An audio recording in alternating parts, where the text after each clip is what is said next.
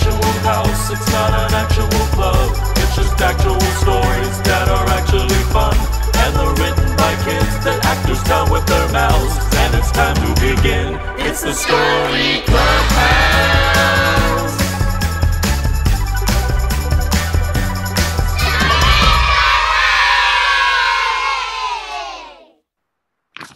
Yes! I think we're on. I'm pretty sure this is working. If it's not, I have no way of knowing. Welcome to the Story Clubhouse, where each week we explore the worlds dreamed up by young storyteller students. Now, I can't wait to get into today's story.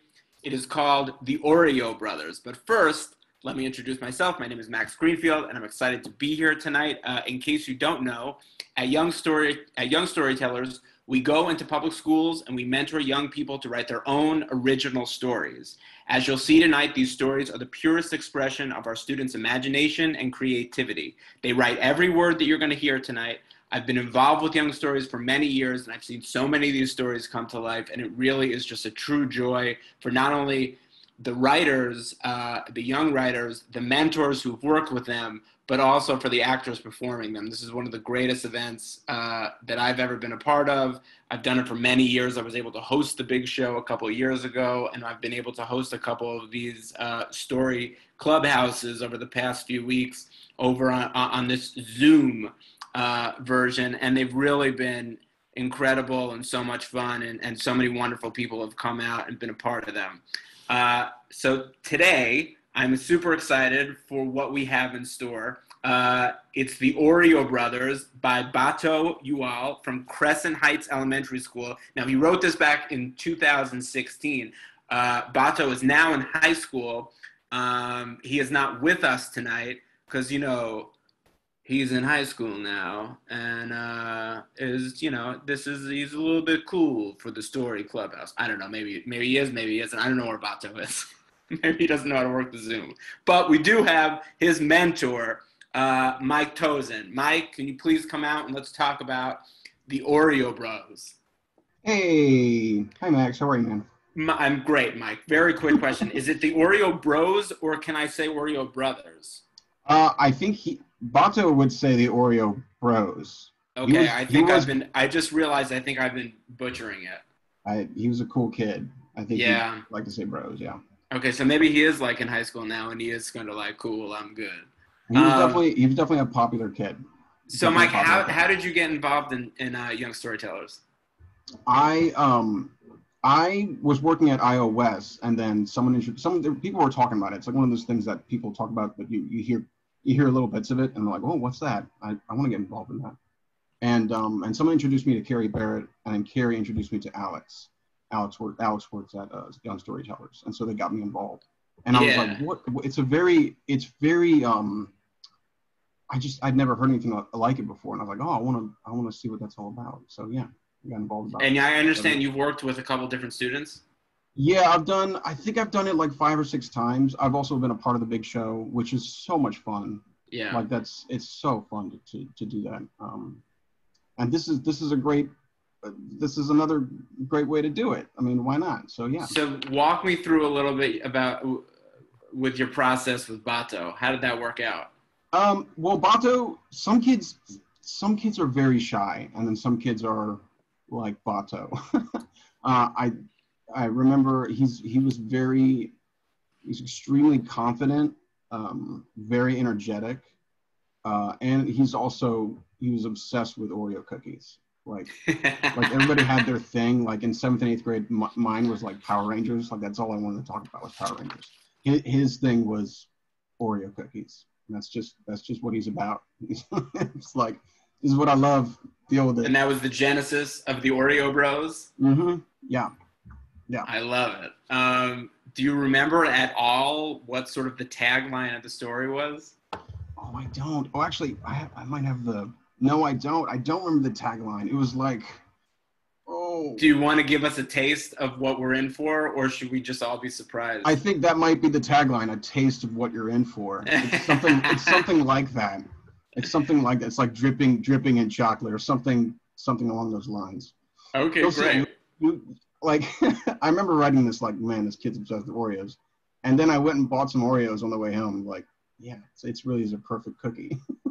I mean, there's not a lot bad with an Oreo. Mm-hmm. All right, well, without further ado, let me ask the actors to come out, and we'll introduce them, and they'll tell us what roles they're playing in the Oreo Bros, and then we'll get this show on the road. Let's bring out Tony Hale. It's not letting me start my video. Of course it's not. There it is. There we are. Can you hear me okay? Oh my God, we can hear you great, Tony. Congratulations. Thank you so much, Max. Thank you so much. I appreciate it. Would you walk us through the process of getting here this evening? And by that, I mean turning on your computer and getting to see your face and hear your voice. We don't all have such as good lighting as Mr. Max Greenfield does, but it was tricky, but I'm happy to be here. Technology is not necessarily my friend, but tonight I'm playing Captain Oreo, and I'm very excited about it. I mean, it must be nice for you to play a captain, to get cast as a captain. It really is. I'm not the quirky sidekick of the captain. I'm the captain. Now, let me ask you something. Do you dream of playing the captain, or are you comfortable more as the sidekick of the captain? No, I dream. I dream of being the captain, and today's my chance. I'm the captain. I'm everybody's captain. Is this really like a new stage in your career where you're like, maybe today's the first day, like this whole quarantine situation is realized, like, no, I'm the captain and I'm no longer the sidekick. Let me tell you right now, thanks to Bato, today's the first day of the rest of my life. That's incredible. Yeah. What a moment for you, Tony. Thank you. Thank you. Okay, now I don't know, have you done one of these before, the Story Clubhouse? Yeah. And it's so fun. I've done them live also a lot, and it's just a blast. It's the best. But have you done it on Zoom yet? Surprisingly, I have. You'd think I have not with the amount of technical difficulties I had, but I actually have. Okay, well, when I host it, what I like to do is I ask all the actors if they could, if you're on a laptop, if you could walk us through room by room of your entire house. Really? I was not told those rules, but all right, sure. Okay, we'll start wherever you like. All right, Danny Pudi is with us as well. What's up, bros? How are you, man? I guess well. Tony didn't get the memo that we're wearing hats and mustaches. Oh, look, Chris is there too. Chris got the memo. We got the car. Here, did I get the gallery view? Oh, there it is. What's up, Chris? Okay. Hey, I'm happy to be here. I'm playing Cream today. I'm the good stuff in the middle. Very excited about this. Let's rock. What's up? Oh, there we go. Now my sound's on. Hello, everybody. Yeah. Hat Club. Hat Club. Hat Club in the building. Hat Club all day. I just escaped New York, so I'm out here in these streets. Oh my gosh, maybe that's like the real version of the movie Escape from New York. It really is. But they didn't put the part in the movie where it takes 2 weeks of pre-planning, so you know where not to stop. So it's just a lot of neurotic planning, but it's fun. We're having fun. Well done. Well done for being here. Yeah. Chris I'm here for now, baby. I'm here for now. Chris, explain to everybody where you are right now and just a little backstory. Okay, well, we started in New York and we went through Don't Stop There, Pennsylvania, and it all looks like trees. To the right is trees, to the left fields and trees. That's pretty much most of America. The rest of it you can see it on the news or in this story. I woke up today and I've been in the car ever since. I'm here with y'all. Oh my God! I control the truck. What is that? And that's my homie Dwayne who's driving. Hey, a quick question? Does Dwayne want to play a role? Hey, Dwayne, you want to play a role of a lifetime right now, or? He said he's always playing a role. I think. I'd be happy to give Dwayne the Chips Ahoy monster. That's who I'm playing. It's only 2 lines. Max, he's driving. Oh, yeah, he should drive. He should drive. He should drive. Yeah. Okay, I just, I thought. Well, I bet You might have want to ask Dwayne, but it feels like Tony took that away from him pretty quickly. He's driving. Hey, Dwayne, you were gonna get a role of a lifetime, but I immediately took it away because you have to understand how Hollywood works. Okay, so we here. Chris, Dwayne's gonna be fine. Incredible that you've made it to us and that you're joining us. It really is shows your real dedication, Chris, and we thank you. And Bato thanks you. Chris, who are you playing tonight? I'm playing Cookies. Incredible. And I love cookies, and so it just, I started my life eating cookies, and now I get to play cookies, and that's just a full circle moment for me. This is a beautiful moment. Is that what the C on your hat stands for? Yes. Also Chris. Also other words I probably can't say on this, so we'll just say cookies.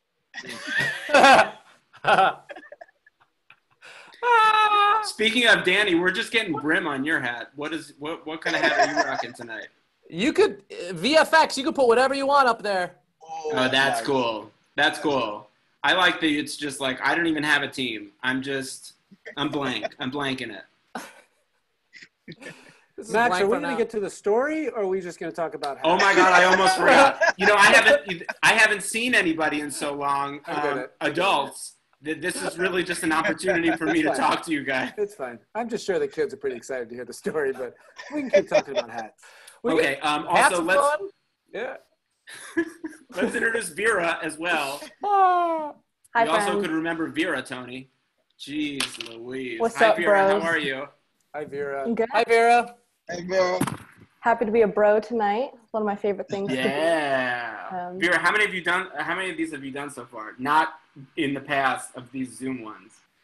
Oh, total? I don't know, because there was this one semester that I did like 5 or 6 of them. Total, I don't know, probably around 20, I would guess. Are you always the narrator? I'm always the narrator. Well, you're very good at it. Thank you. It's my like thing, because people forget about the narrator, and I go in and I'm like, I'm a really good narrator, and then they give me a part no matter what. I love it. That's how Hollywood works. You got to swoop in, There you go. Look, Dwayne found out the hard way how Hollywood works. Yeah, Dwayne, you got to swoop in. You got to swoop in from now on. And now, once again, we're reminded. All right, so let's jump into this. Vera, kick us off. And without further ado, the Oreo Bros. The Oreo Bros. When Cookies and Cream Stick Together. Written by Bato Euol. Exterior, Oreo City, Oreo Wood, day. 2 brothers, Cookies and Cream, walk down a very populated block in Oreo Wood. They stop because they see 2 good restaurants, Oreo Cafe and Oreo Potle. So which one you want to go to? I want to go to Oreo Potle. Exterior, Oreo City, Oreo Wood, night. Cookies and Cream walk down the street on the way home. A car suddenly drives by and Cream is kidnapped by the driver, Captain Oreo. Captain Oreo drops a map for Cookies, which shows where he is taking Cream. He took my brother. Let me go to bed first, and then I'm gonna go find my brother. And he clumsy. Is this his map? Exterior, Hershey Dungeon, the next day. As Cookies follows the map to find his brother, it leads him to Hershey Dungeon, a huge building made of Hershey chocolate. So this is the place? A big Hershey building? I only like Oreos, but this is for my brother. As he walks into the dungeon, Cookies spots another map. He runs into it. Then, all of a sudden, a big Hershey Kiss monster blocks his path to the map, roaring, Hershey's! Oh, come on, boss. This is not a video game. Then, Cookies uses his Oreo powers on the monster, blasting him with milk. The Hershey Kiss monster expands and freezes. Milk is good for your kids. It gets you big and strong. And this guy got the idea. He got real big. Cookies runs around the frozen monster, grabs the second map, and leaves the dungeon. Whew, that was over. He kind of smelled weird, too. Maybe because I only smell Oreos. Cookies follows the map to the next dungeon, a big Chips Ahoy building. The building itself is made of 6 huge cookies. He walks in. Interior Chips Ahoy building, day. Well, this isn't the last dungeon. There's another map on the other side of the room. Suddenly, a Chips Ahoy snapper, basically a mousetrap made of cookies, snapped Cookie's legs, hurting him. He screams out. Oh, what was that? He looks down, noticing the Chips Ahoy snappers. Cookies tries to fly up into the air to get away, but the snappers follow him. Then Cookies squirts milk on the snappers to slow them down and dives for the map. But he is stopped by a big Chips Ahoy monster. I will eat you. No, you're not. I have your weakness right here. Cookies shows the Chips Ahoy monster a bit of the Hershey monster that was left over. Ah, so jealous. Hershey's chocolate was always better than Chips Ahoy. Now I'm angry.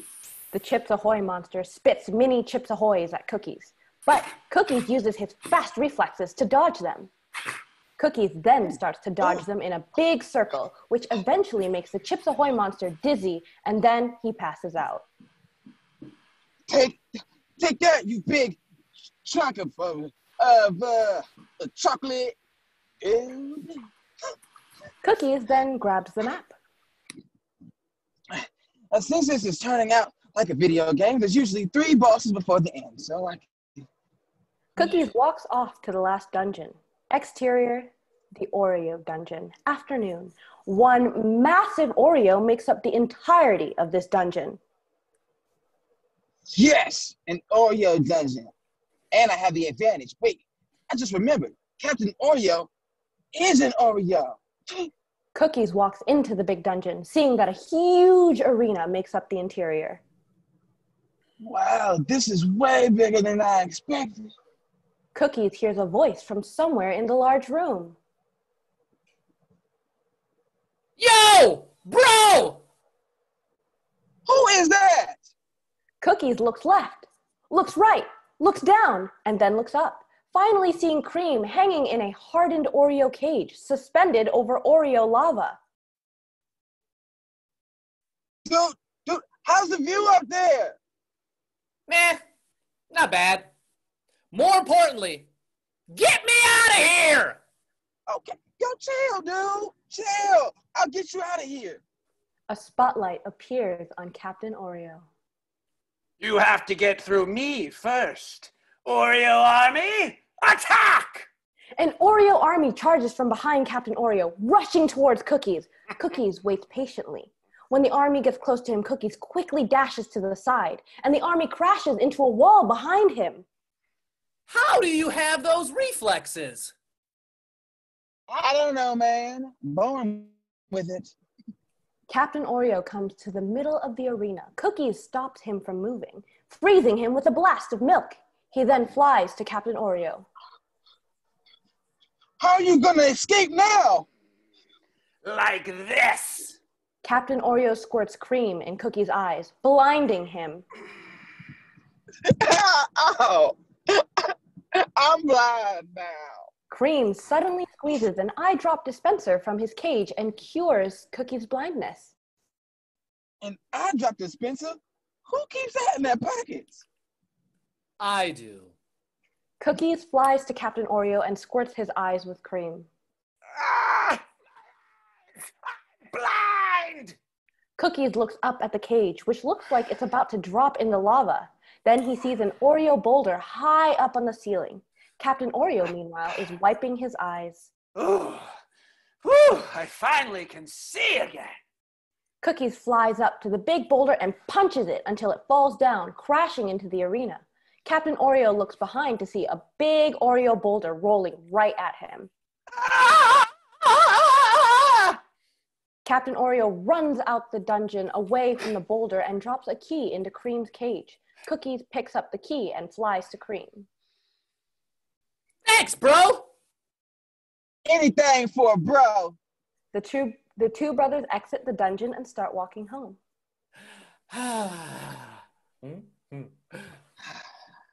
So, what happened to Captain Oreo? I don't know. but I'm sure he's fast enough to run away from a boulder.